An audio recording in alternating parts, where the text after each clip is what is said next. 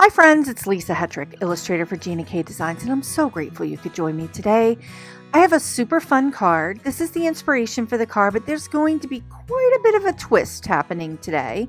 But we are going to do some wet, washy watercolor flowers and create a 3D embellishment that's going to sit on top of this card with a new tool from My Sweet Petunia called the Cut Align. And I am super excited about this. I want to talk a lot about dropping watercolor in, and we're going to talk a lot about the wet in wet washy watercolor effect. So let's get started. Here are the supplies that I am using for today's tutorial. I have a piece of watercolor paper cut from my favorite watercolor paper on the planet, the B Paper Company, the watercolor paper. And I know I show this in every video, but it is my favorite. And I'll have all the links down below as well, so you can take a peek. I have my favorite Gina K Designs cardstock. Love. And this is the Pure Luxury Cardstock Wild Lilac, cut to the A2 size layer. And I also have a piece of the white Gina K 100-pound cardstock cut for my card base.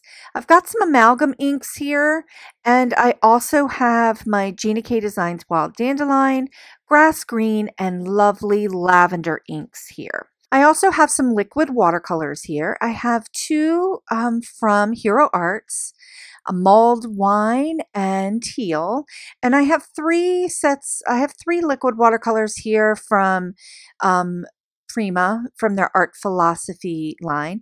And I'm not sure which ones I'm going to use yet because I want to talk a little bit about color mixing. So we'll get there. I've got some water. I have a paintbrush here, the Silver Black Velvet, one of my favorites. And I've got my tidy towel. And I love this tidy towel. It is so well loved. And it really does help me keep my surface clean. I've got some scissors here. I've got an X-Acto knife, some Connect glue, and some of the Gina K for ThermoWeb tacky tape. So just some adhesive tools. And I also have this tool from My Sweet Petunia called the Cut Align. And folks, I am an old school graphic designer. So these tools mean a lot to me because I became a graphic designer before there were computers, and I did everything by hand. So this tool is really, really cool for me because I do love to hand cut my own sentiments, and I'm going to show you how. So I'm going to be using a couple of the stamps from my Hugs and Wildflowers stamp set from Gina K, and we're just going to have some fun with this. This is a really simple card that's big on lots of watercolor techniques, but simple, wet and wet. So let's go ahead and get started. I've got the big bloom from the Hugs and Wildflowers set, and I'm going to create just kind of a falling flower look going across the center of this panel of watercolor paper. So I'm going to go ahead and ink it up with some amalgam ink because that ink is not going to run when I start to add the water and the watercolor. So in order to get my positioning, I'm going to start in the center and just kind of eyeball it here and just give it a little turn to the left to get a little bit of wonk going, get a little wonky look. So this is setting my piece for where I'm going to put my other images. And yes, I'm going to stamp the images off the edge just to create a little bit of visual interest going through the center of that card. So you could use your Misty for this, but that amalgam ink is super strong. It's going to work really well on your watercolor paper. Okay, so I'm going to swatch out these colors, these liquid watercolors. Now, I love me some liquid watercolors, and you've seen me use lots of different ones in my videos in the past, and so I just love using different brands of watercolors, liquid watercolors. So I've got the Hero Arts brand here, and I'm swatching these colors out so that we can get a good look-see. And I recommend this when you're working on your projects, even with your dye inks. Just kind of swatch them out on a piece of paper so that you can see what colors you're working with your project. So I've got these two. I've got this this yellow, and I've got this purple here, and I've got this pink that's from the Prima line. And you can see me swatch them out here, and they're just absolutely gorgeous colors. But my goal here is I'm trying to match a color to go with the Wild Lilac Pure Luxury cardstock. Now, I could use the dye ink and I could use a ring inker, but I really want to get a contrasting color that will go with that Wild Lilac cardstock. So I've got the teal and the mulled wine here from Hero Arts, and I'm mixing the two colors together over here on the right. And you can see that that is giving me a darker value, a richer, more saturated purple tone, a violet tone that I'm getting with this other watercolor that's just straight up. So that's one of the beautiful things about working with the colors that you have. A lot of times you can mix your colors together and you can create different values, different hues of color. So I'm loving that color, the teal and the mulled wine mixed together. So I'm going to go ahead and move on and use those colors. Now, you do not need to put so much of the color on your plate. I've got a little porcelain plate here, or you can do it on your craft mat. I kind of squeezed out the whole dropper, and really I needed probably 2 drops here. So that porcelain plate's going to end up sitting on my desk, and I'll end up using it for another project. So I've got this pink here, and I think I'm going to just go ahead and drop a little drop of that on my porcelain plate as well. And just, I might use it, I might not use it, but I'm just going to go ahead and put it on there just in case. Okay, so there's my swatch, and I'm really, really digging that contrast with the Wild Lilac color just by mixing those two colors together, the mulled wine and the teal color together, to get that beautiful new violet hue. Okay, so now we're going to get into the thick of it, and this is a wet on wet watercolor technique. So what I'm doing is I'm taking my brush, I'm dipping it into my water, clean water, by the way, absolutely clean water, which is unusual for me to have it so clean. So I'm just dipping it in, and I'm saturating the whole area here across the center and just kind of following the flow of the falling flowers. And I'm adding lots of color in there. So you can see me, I'm dropping the pink from the liquid watercolor into the water, and you can see how it dispersed. It just dispersed and like flowed with the water. So that's the wet and wet technique.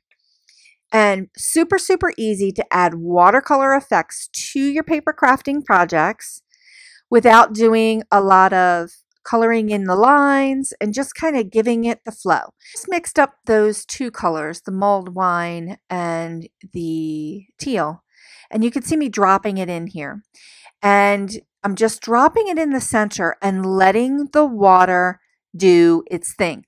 Watercolor goes with the flow. It's going to go wherever the water is. So you're going to see me dip, just kind of move my paper around, and I'm kind of coaxing these colors to kind of bleed together. Now you could take a mister and mist on top of this and get those colors to kind of move and bleed together. So now I'm getting a lot closer in contrast to that Wild Lilac card base that I really wanted, my whole goal with mixing those colors together. So you can see me moving them around and see how the watercolor's only going to flow where the water is. Now, I've got quite a bit here, and it looks like a wee bit of a little bit of a hot mess around the edges. And I really want to feather that out a little bit and just get a little bit more of an organic feel. So I'm just taking a little bit of a paper towel and using it as like a wick, and it's going to wick up the outer edges of the water and just kind of help me bring back some of that organic texture around the edges so that we can get that kind of match that falling flower flow that I've got going on with the watercolor. One thing that I've mentioned before in my videos is that watercolor. It's very super duper vibrant right now because it's super, super wet. Now, when it dries, it is going to fade back and a couple of values. So it's going to get lighter. So with this wet on wet technique and dropping in your watercolor into the water, it's okay to go ahead and drop in quite a bit to where it almost feels a little bit uncomfortable to you, where it's like, holy smokes, I got big blobs of color here. What am I going to do?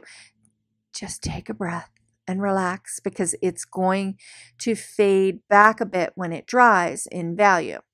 And the Hero Arts watercolors are pigment based, so they're not dye based. So they are very much like an artist grade watercolor, in that they are going to be very, very bright, and they're not going to fade back as much as a dye would. So look at that color and look at that mix. So mixing that mulled wine and the teal together also gave me a little bit of granulation. And when it works with the texture of the paper, it's just glorious. Okay, I got really excited. So now I'm going to go ahead and create some of the embellishments. I've got some grass green here, and I've pulled the leaf elements, and I'm going to go ahead and stamp that out twice. And I'm stamping it on a piece of watercolor paper, or you could have it on any kind of piece of white paper that you have there. I just had a scratch piece of watercolor paper, so I'm just going ahead and using that. And then I'm going to go ahead and ink it up again. Ink up just one of the leaf elements, the medium-sized leaf, with the grass green. And I'm going to pull the dies, the companion dies for the Hugs and Wildflowers set, and just go ahead and run them through my die cutter. And I'm using the Platinum 6, and I love that die cutter. Okay, so now I'm going to show you how I'm going to create the 3D embellishment, and cut the embellishment out straight. So I've pulled the "and happy thoughts" sentiment from the Hugs and Wildflowers set, and I inked it up with the amalgam, and then I just wiped off the ink off the word "and." So it left me with happy thoughts. And then I grabbed the "sending you" sentiment from the set, and I'm going to stamp that right on top of the happy thoughts. And, you know, we just love the clear stamps because it helps us get those sentiments really close together. Now, I have been super challenged in the past with cutting out these sentiments on a paper trimmer. I always wonk it up. This tool from My Sweet Petunia, called the Cut-A-Line, there's two tools in the box. There's one for a 12 by 12 sheet, and there's a smaller one that's for card making, and I'm just loving it. So it's got all of these lines on it that are perfect for lining things up, and I'm going to show you how I'm going to line this up. And I've taped down my sentiment because I didn't want it to shift, because I've been using an X-Acto for many, many years, almost a really long time. And I just didn't want my paper to shift. So I'm lining up the bottom happy thoughts with the lines that are on the Cut-A-Line. And then it's got this channel in the middle of the ruler where you can cut the straight line. So even if you've stamped your sentiment wonky, right? Wonky, like super wonky on your paper, you can realign things with these lines. So again, I'm taking the lines here from the Cut-A-Line and I'm lining them up at the top of the sentiment. And then I'm going to go ahead into the channel and cut again. And I've got this little glass mat here that's kind of just helping that X-Acto knife glide across. And I've got this perfect sentiment cut super straight. And I'm very comfortable with an X-Acto knife, or any kind of knife. You can use any kind of X-Acto or craft knife to run it through this line. And the other thing about the Cut-A-Line I want to mention is that the X-Acto knife stays in the channel, so it doesn't jump and you have no like risk of cutting yourself. It stays in the channel and it really helps you guide the blade for a straight cut. Love. Okay, so now this next thing I cannot take credit for. I saw Karen Hightower share this in a video, and I'll link that up for you to see, but she uses this tool to create a banner like for your sentiment. And I was like, holy smokes, that's brilliant. I love that. I'm always like creating little banners or clipping out the edges. But this, by putting your paper in the channel and just bending the paper to the left and then to the right, you're able to create a little bit of extra dimension and a 3D sentiment embellishment. And I was like, this is just so brilliant and smart and fun and easy to do. You're already cutting your sentiment, so you can just trim off these edges and then just cut in a little tiny flag to the edges. And then you've got this really super fun 3D embellishment. Thank you, Karen, for such a brilliant idea. Karen is on the design team for Gina K, and I absolutely love her. I love how we all can share and have wonderful ideas to give to each other. Okay, so now I'm going to go ahead and move on. And now I'm just adding overstamping into the watercolor to add some more layers of stamping and add some more texture and dimension. So when we're overstamping these images and adding layers on top, it creates that illusion of 3D. So you have things that come to the front of the card and things that come to the back, but you are working on one layer. And look at that 3D embellishment that's just going to sit on top there. It's not going to add a ton of weight, but it is going to add some really, really fun 3D texture to the whole card. Okay, so I'm just kind of positioning some things here and just seeing where I'm going to want to put the other leaf embellishments to kind of finish off this card. The watercolor is really the star of the show, and of course the stamps, as always, are the star of the show. So I'm just adding a little bit of Connect glue to the back of that 3D embellishment and popping it right on there. And it just is the cutest way to add a little embellishment with your sentiment. Usually I'm stamping my sentiments right onto the card, but this is super fun, and I love that I could use that tool, the cut a line tool, to cut my sentiments straight, because I am super challenged with trying to get it done with a paper cutter. And because I just love a good tool, it's just such a valuable thing for me. So yes. All right, so I'm just kind of moving things around and figuring out where I want it to go, just to create some texture and dimension here. And look at that color. Holy smokes. So I just went ahead and glued all of my card bases together, and I am really digging this card. So I've got that wild dandelion going on in the top and the bottom, and I really want to draw a little bit of that yellow color to the center of this flower. So I'm going to go ahead and grab a little bit of that liquid watercolor in yellow from the Prima set, and the color I believe is called Taxi.